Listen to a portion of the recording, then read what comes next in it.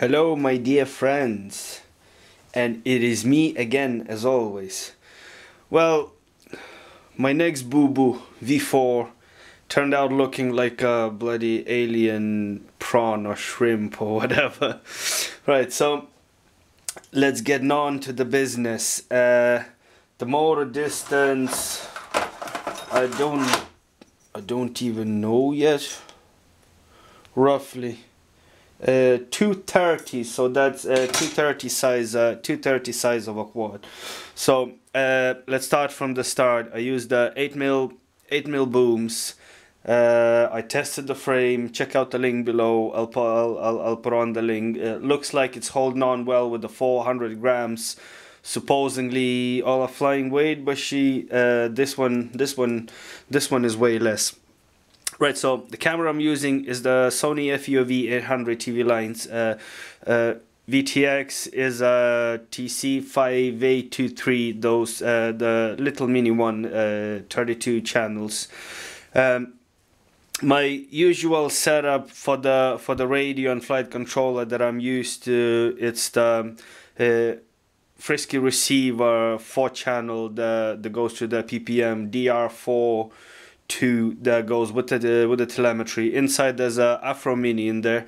My combat cloverleaf antenna from stainless steel wire, unbreakable, tested already.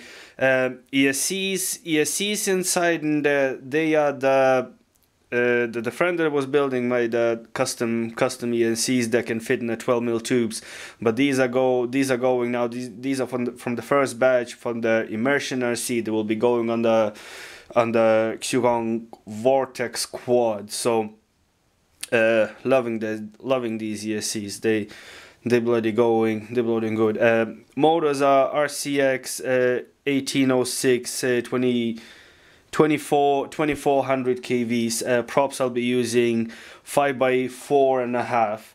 Now with these motors, they can spin the 5-inch bullnose props like, you know, no bother easily, but that setup, it's a bloody insane power with 400 grams all a flying weight. That's beyond my flying skills. So I kind of toning down the props to 5x4.4, so it'll do. That's my one LED in there. That's my rear LED in there. I didn't even bother scraping the LEDs, just painted over. Now before I plug it in the LEDs, no, hold on. Before I do anything, I have to show you the weight. All of flying weight is 360 grams, 362 grams. Brilliant. That should be a rocket. I will actually stick on the bullnose props just to check the max speed, whatever I will get. Now before I plug in the LEDs, I had a problem with this quad. So the thing is, the maiden, I haven't a clue when it's gonna be the maiden because I burned one of the motors when I plugged in the GUI on a clean flight configurator. The motor number three was going up unevenly, even though I set all ESCs all the same. I don't know what was going on. It was going unevenly, but to the motor check configuration, it was going evenly. But after I saved everything and after I plugged it out and repowered the quad, it bloody smoke came out. Little magic smoke. It should somehow lately doesn't bloody running out of luck. Didn't notice any smoke from the ESC, but the motor smoked. So don't know when is it gonna be the maiden. So that's my LEDs shining. Another thing forgot to mention, I reinforced the battery with a fiberglass plate, because usually when usually my batteries are on top and the hit goes on the battery and they crumble. So just kind of more protective of the battery. So the degree came out it's 19 degree came out the tilt. So I had a quad with the motors tilted, but I had a suspicion that the weird pitch was because when the quad flies forward, the rear props are getting the dirty prop wash from the front props. So could be so, could be not.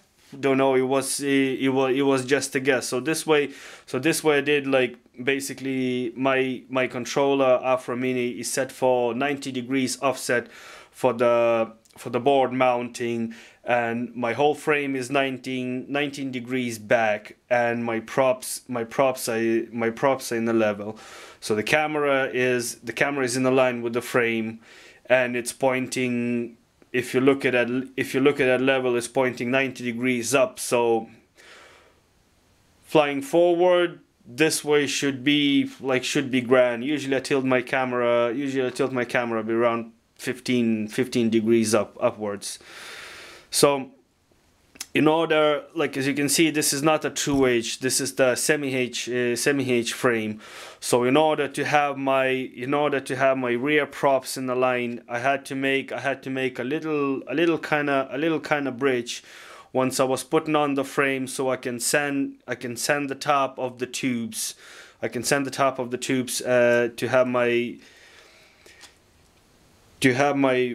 To have my left and right prop, to make sure they all go in a line.